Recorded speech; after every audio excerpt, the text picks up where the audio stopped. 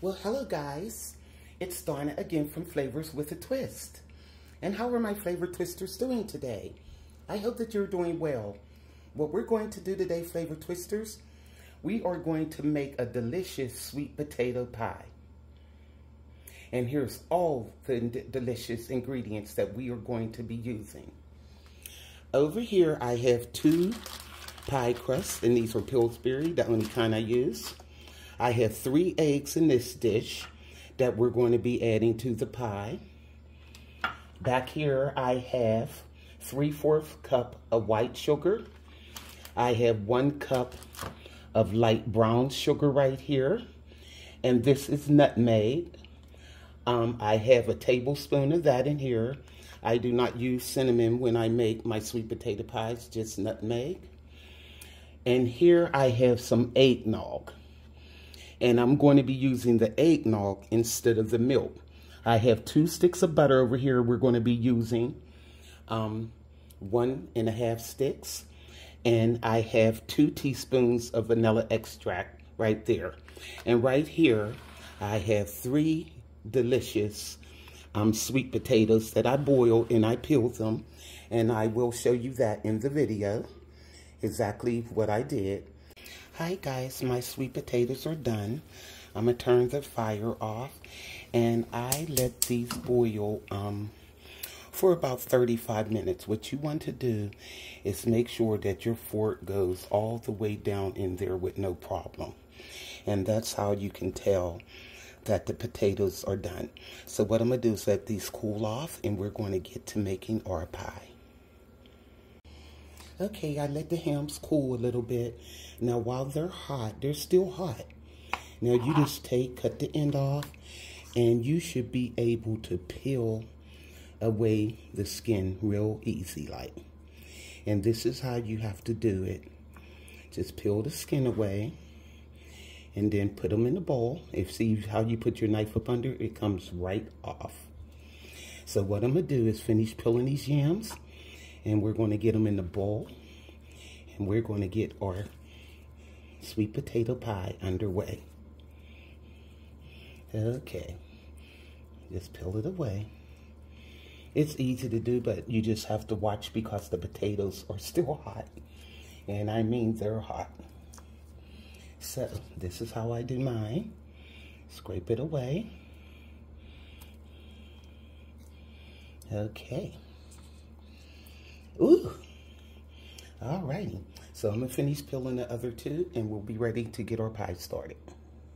So what we're going to do now, guys, we're going to mix this sweet potato pie up. And the next month and a half, I'm going to be flooding you with delicious recipes for the holidays. But I want to do it ahead of time, because when I cook my meals for the holidays, I'll do my pies Christmas Eve. That's too late to put a pie recipe up for you guys, so I'm doing it now, which my granddaughter doesn't mind, because I always have to make one whole pie for her. So what you want to do, the potatoes are still hot. You want to mash them down a little, and we're going to be using a hand mixer for this, okay? Now, what I usually do at this point, I usually take my hand mixer, and I usually beat it just a little bit so I can de-string it. And what I mean by de-string it, you may have eaten sweet potato pie in the past that was stringy. So this stops that process. So what you do, you just do it like this. Just mix it for a minute. Okay. And that will de-string your pie. Okay. Now, what I'm going to do, I'll show you what I mean. Take some of the pie stuff off the beater. Look, and you can see strings. Do you see them? See, look at that. Okay, and look guys, see the strings? And that's what I usually do. I beat it first, just for a minute, like I just did, to de-string it. Now you rinse your beaters off. I'm rinsing them off. And I will put them back in the mixer, okay? Now, let me put these back in the mixer. Okay, now what you want to do is take your butter and add the butter. And it's room temperature. I don't want to put melted butter in. You can do it if you want, but I usually just put the room temperature butter in. And I'll take one stick and just cut it up in there like this. Okay? And then I'm going to take a half a stick of the other butter here. And I'll just do a half here. And then just cut that in a couple of pieces. Okay? Now the sweet potatoes are still warm. They're not cold. So you just mix it up like this, and that will melt the butter, okay? And we're going to still use our hand mixer, but what I'm doing now is getting the butter melted down. This is going to be so delicious, guys. And it's simple. And I do have a pumpkin pie recipe up there already. So I will put a link to that down in the description box if you want to see how I did my pumpkin pie. Okay. Now, what we're going to do is start adding our goodies to this, and then we're going to mix it up some more. Okay. I just wanted to get the butter down in there so it'll start melting, which it's doing. Okay. Now, I have a cup of light brown sugar. I like to use a light brown sugar so your pies will have a nice golden-like color to it. I used the dark brown sugar before, and to me, my pies, they didn't look as scrumptious, you know. They didn't have that golden color. They were a little too dark. And I have the 3/4 cup of sugar here, the white sugar. Now put that in. Then we're going to add our eggs. I got 3 eggs here. You don't have to beat them. They will get beaten when I turn the mixer on. And we are going to add in that nutmeg, a tablespoon. But I will taste it to see if it's enough. I think that is enough, because that's McCormick nutmeg and it's pretty potent. Okay. Now, what we want to do is add the 2 teaspoons of vanilla. Okay. Now what I'm going to do is put this on and I'm going to mix it. Turn it on low first. Yeah. Oh, that nutmeg and that vanilla smells so good.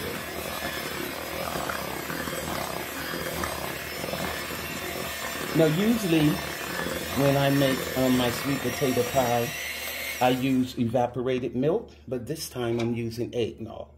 So I have the cup of eggnog here, and I'm pouring that in. It's nice and rich and thick. This Southern Comfort eggnog is really delicious, guys. So I just wanted to put a spin on my original sweet potato pie by using the eggnog. Okay, I'm going to turn it up a little bit high now. Okay, I don't have to mix it that long. There we go.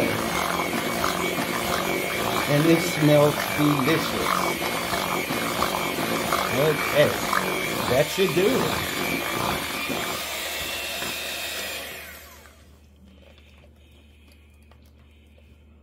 Now, let me see here. This is what you do. Just take your beaters out and beat that off. Now what I'm going to do is taste this to see how it tastes. I want to see if it's enough nutmeg, sugar, and stuff in it. Yum. Oh my God. Oh my God, guys. I said it all backwards. This is delicious. You can taste the eggnog Let me rinse my spoon off to taste this one more time. Oh my goodness. And it's enough nutmeg with that tablespoon. I don't need to add any more, and it's just the right amount of sugar.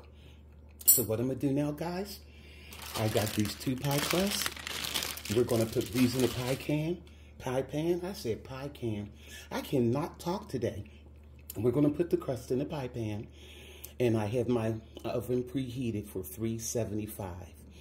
And we're gonna put them in. So let me get the pie pans together. Okay guys, I got our pie pan or pie crust in the pie pans, and these are 9-inch pie pans. And all you do is just fold the crust under. It'll fit in this pie pan perfectly. You just fold it under and just pinch. And that's what I like about this. You can tell they're homemade. They're not picture perfect of the frozen crust. And the frozen crust to me is a little hard. And this tastes more like homemade pie crust. Believe me, my mother baked homemade pie crust for years, and when she tasted mine, she said, "Oh, did you have my pie crust recipe?" And I said, "No, Ma, it's Pillsbury." She was like, "What?" Next time I went to the store with my mom, I took her to the store.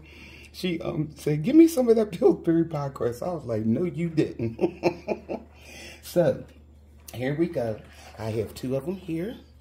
Now, what I'm going to do is take the ladle. And this is how I like to distribute my pie stuff. And I'll just take it and try to get the same amount in each one. Here we go.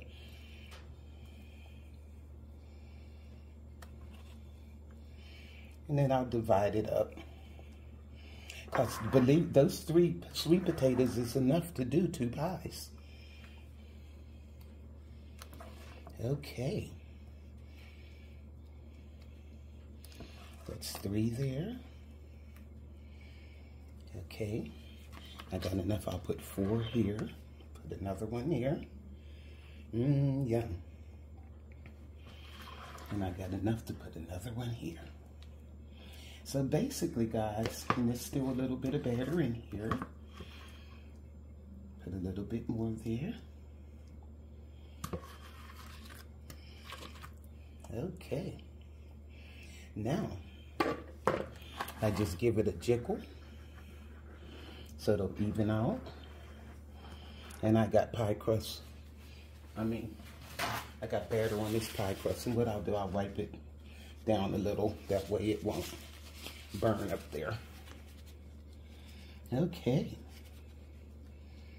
So, what I'm going to do is put these in the oven at 375. And you want to cook them until you stick a toothpick in the middle and it comes out clean. And you'll know your pies are done. But I'll leave them in there for about 40 minutes, 35 to 40 minutes, and I'll check them. I'll let you know exactly how much time they spend in the oven. Isn't these beautiful, guys? See you in about 35, 40 minutes. Well, hi, guys. I'm back. And here is our beautiful sweet potato pie. Now, what I did, I have some extra creamy Cool Whip. And I like to eat mine like that. So, and you can see the pie over here. What I did, I'm going to put a little bit more Cool Whip on mine. I'm greedy when it comes to that Cool Whip. Yeah. My granddaughter already snatched her pie. So I have the one over here. I left the pies in for exactly 45 minutes. And this is how they turned out. I put a toothpick in it. It came out clean. I knew they were done. Let's give this pie a taste. Yeah. Come on. Look at that. It's still warm, guys. I let it cool off for like 10, 15 minutes. I should have let it cool off a little bit longer, but I couldn't wait. Oh my goodness, guys. This is so good. This Cool Whip. Oh my goodness. This pie is delicious. You can even taste the eggnog. And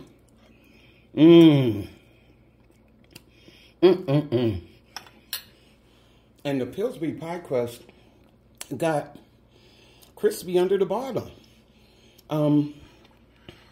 And you can see how it moves in the pan. So it's not stuck. It cut easy. The first slice is usually hard to get out. But it came right out. And it's delicious. And this is the brownness I like on it. It didn't get too brown. So, make this sweet potato pie for your family, guys. See my cold whip sliding off. The pie's still warm. But it's delicious. You're going to love this recipe, guys. I mean, my regular sweet potato pie was good, but it's something about the eggnog. It gave it a kick. So, make this recipe for your family, guys. The holidays are coming up. And like I said, I will be posting a lot of recipes for the holidays. And I'm going to try to post them ahead of time. So if you want to make them for the holidays, you can. So go to flavorswithatwist.com. YouTubers, like, subscribe, hit that notification bell, and you'll be notified of all the recipes that I upload. This is Flavors with a Twist, my version of the eggnog sweet potato pie. So, this is Donna from Flavors with a Twist. Bye.